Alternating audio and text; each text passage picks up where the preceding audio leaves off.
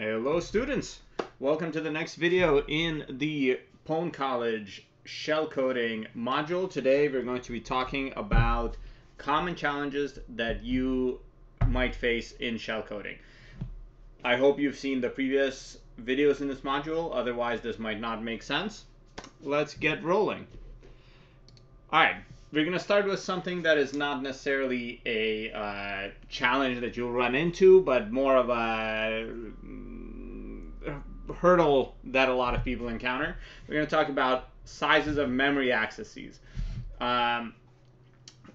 If you recall from the Assembly Fundamentals lecture, you can access registers in different sizes. Well, those different sizes have an analog in memory access as well. You can access memory in different sizes as well. So in the kind of simple case where you're moving a register into a memory location, this move, for example, this first single byte example will move the least significant byte of RBX into the memory location pointed to by RAX. These writes are sized according to the size of the register, right? So that's nice and simple. If you write BL, it will write a single byte. BX, 2 bytes. EBX, 4 bytes. RBX, 8 bytes. Nice and simple. Nothing super crazy there. Sometimes though, when you're writing, for example, just immediate values, constants, things might get a little trickier. Let's say you're writing the number 5. How many bytes is that? Technically speaking, you can fit the number 5 into 1 byte, but maybe you mean 0005 and you want 8 bytes or something, right? In these cases, you can explicitly specify the size of the write to avoid any ambiguity. You can also specify it in the original case as well. Just keep in mind there are cases such as this. In the bottom case, you have to specify this, and the assembler, if you don't specify it, will complain to you with kind of hard to understand errors. Now you know how to write memory with certain sizes. All right, let's move on to actual challenges. Talk about what to do in situations where you can inject shellcode, but there are certain values that cannot be present in your shellcode. This is actually a very common situation.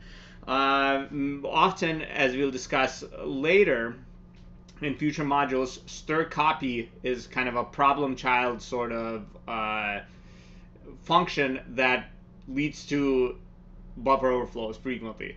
Right? If you're injecting your shellcode with stir copy, then your shellcode cannot contain null bytes because stir copy will terminate and stop copying when it hits a null byte, because that's when strings end, right? So that's one common problem. Another common problem is new lines. If you're talking about something like scanf, gets, getLine, fgets, these are also very common unsafe functions that lead to overwrites and so forth, and they terminate on a new line. And actually scanf also terminates on a character return, space, tab, what have you, right? Then there are other kind of special characters like OX7F in certain protocols is means something special, right? And other ones, these are just kind of common ones. So you have to be ready to write shellcode that optimally doesn't include these characters, because otherwise your shellcode will get messed up transfer basically, or in one of the right processes or something. So how do you make sure that your shellcode doesn't contain these bad characters? Well, there's a lot of ways to express the same thing in assembly, just like there is in C, just like there is in Python. There are many ways to do some specific thing you're trying to do. Here are a couple of kind of bad to good examples that achieve the same thing. At the top here, we do move RAX, comma 0. You want to write 0 into RAX. This has a ton of null bytes in it. Why? Because move RAX 0, it moves a 64-bit value into RAX. That 64-bit value is 0, 8 bytes of zeros, right? Instead, we can replace it, in this case, with something like XOR RAX, which just clears out RAX, also sets it to 0, and is much shorter, right? There are actually even shorter forms of that call. You can do XOR EAX, which, if you remember the assembly fundamentals lecture, also zeroes out the most significant bytes of RAX as well. But that's one example, right? Let's say you wanted to actually move some value to RAX. You still can, right? If you do move RAX 5, you have the same problem. It's just one of those null bytes, one of those many bytes of nulls is now a 5 instead of a null, but the rest are still null bytes. So you still have this problem. Well, you can of course zero out RAX and then move 5 into just AL, right? Nice and simple there as well. You move 5 into AL, so that then RAX has just 0, 0, 0, 0, 0, 0, 5. Very simple. All right. Let's say you want to move another way to do things. If you are trying to avoid not zeros, but a new line, for example, and you want to move 10 into RAX. 10, also known as in hexadecimal as OXOA, is the new line character in ASCII. So this is a big problem if you have a scanf or some other analogous way of injecting your shellcode. It will terminate the read on that new line. But that's okay. You can instead move 9 into it and then increment RAX. Or you can XOR it, XOR RAX, and then do inc 10 times. Or anything along those lines. There are a lot of different ways to do this that avoids having a literal 10 in your shellcode, literal new line. All right, final one, the fourth thing here. If we want to move the flag value into RBX or /flag, a path to a string, and there it has null bytes in it, and this is, it would not be reasonable to XOR RAX and then have, gigabytes and gigabytes of inc RAX shellcode, obviously. Well, we can do something different. We can move just the word flag backwards. This is little endian. Yeah, into EBX. Then we shift EBX to the left by 8 bits, and then we move in to the least significant byte that just cleared up, the /, and then we end up with backwards this / flag,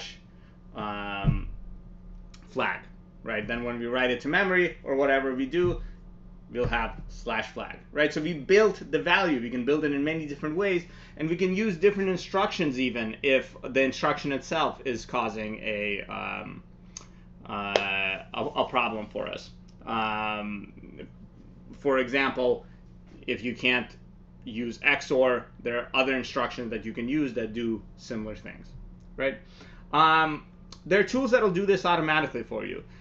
I would recommend, especially as you learn shellcode, and especially in this homework, don't use them. They don't always work, and when they don't work, it's not clear if it's your shellcode that's incorrect or these tools that are trying to make your shellcode pass certain constraints are incorrect. You end up spending insane amounts of time debugging. I wouldn't recommend it. Just write your shellcode and figure out how to bypass these whatever constraints that you have, whatever bytes you can't use, and so forth, by hand. All right, rolling on. You might run into a situation where certain instructions are simply forbidden, or where there are constraints where it's very hard to get around them and still have functional shellcode. Well, remember, in a von Neumann architecture, code and data are the same thing, and oftentimes by the time you're running shellcode, you have a region that you were able to write to and then are able to execute, so you have writable code. This is important. You can do very clever stuff. So let's say for whatever reason I forbade int3, the debug opcode in shellcode or whatever. The vulnerable program wouldn't accept that, or there was a constraint applied somewhere along the line that would negate it, and you really need to use int3. int3 in assembly, in binary, is cc, the byte oxcc in hexadecimal. So what you can do is write a byte cb and increment it, and that's exactly what this little snippet does. It increments the instruction pointed to by the instruction pointer, which is going to be the next instruction to execute, increments it, and then it'll execute.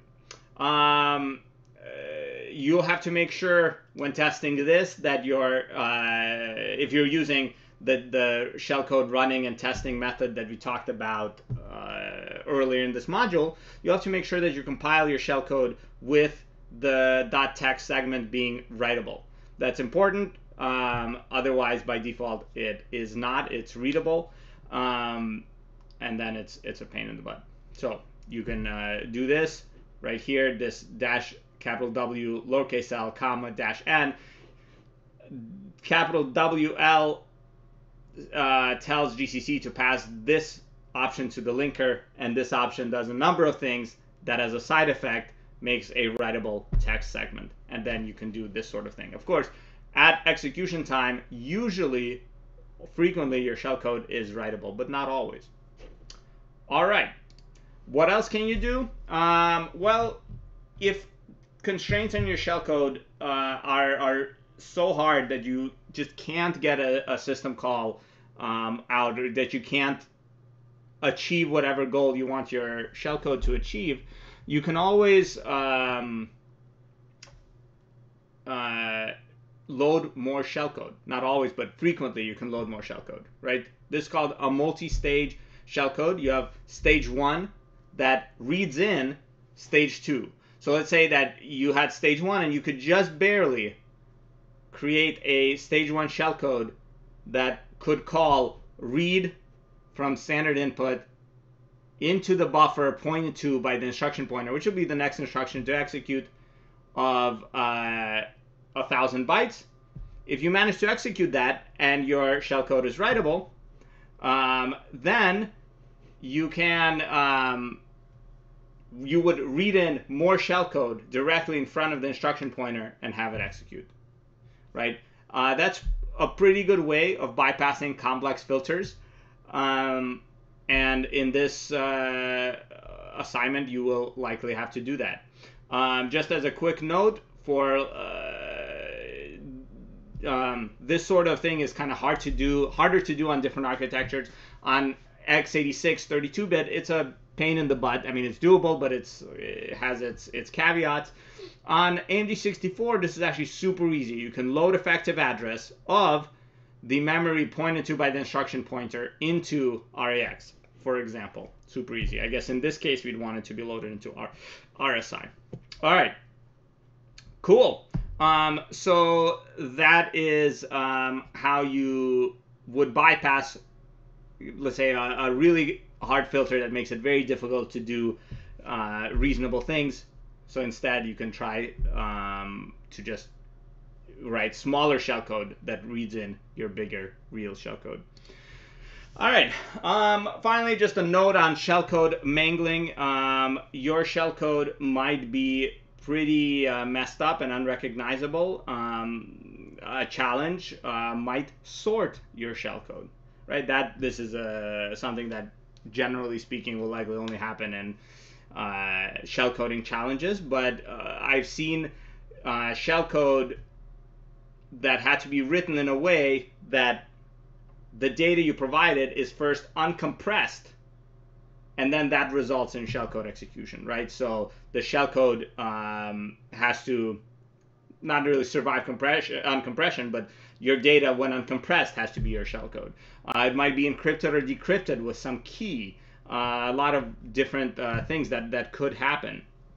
My advice to you is to start backwards. Think about, what do I want my shellcode to look like when it executes? And then think, okay, now what do I have to provide to the program to make that happen? Just step by step, right? If the program uncompresses your shellcode, and you want your shellcode to execute after being uncompressed, you start with your shellcode and you compress it. Right? That's fairly straightforward, but it's a small concept that is sometimes tricky to wrap your head around. All right. Final thing I'll mention, there are times when your shellcode cannot directly talk to you. All the file descriptors are closed, or your shellcode is actually running on some embedded device in a power plant somewhere because you're launching some crazy attack that you shouldn't be. How else can you communicate the flag, right, if you don't have a direct connection back to yourself? There are a lot of different ways. They're very situational dependent, of course, but the general idea is if you can communicate one bit of information, then you can communicate. Right? Just one bit. And that one bit could be the program hung or it didn't hang. The program crashed or it didn't crash. Or any other large amount of things that you could convey from your shellcode back to your the observer. Of course, in very remote scenarios, it can be stuff like DNS lookups. It can be a lot of different things. But that's out of the scope of this module. But you will need to understand this concept to pass all of the challenges that we're launching. All right, useful tools for shellcode writing and debugging. I mentioned Rappel already in the assembly fundamentals, and I sent a link, or I had a link to the AMD 64 opcode listing. That's very useful to see what instructions you can use given certain constraints. I had a couple other ones. pwn.tools is a very nice library, not just for writing the exploits in shellcode, but also for launching and interacting with the vulnerable program. Right? It's very good for that. I highly recommend using it. pwn.tools has shellcode that it can generate for you. I would recommend not using that for this assignment. It'll work for the first couple of levels, but it's going to do you a big disservice afterwards when you kind of hit a wall on levels it can no longer solve. Finally, for debugging your shellcode, obviously you will learn to love GDB. GDB is a little easier to love if you customize it just a little bit. There are several plugins that make GDB better. I highly recommend one of these. I'm most familiar with pwn.debug at this point, but PETA has its adherents and pwn.gdb has its adherents. Pick one and install it to make GDB much simpler, much easier to use. You can actually, even if you want, install it inside that container for the challenge problems. Set it up, and then it'll stay around because your home directory is persistent. Awesome. That is all I have for shellcode challenges. Good luck on those assignments.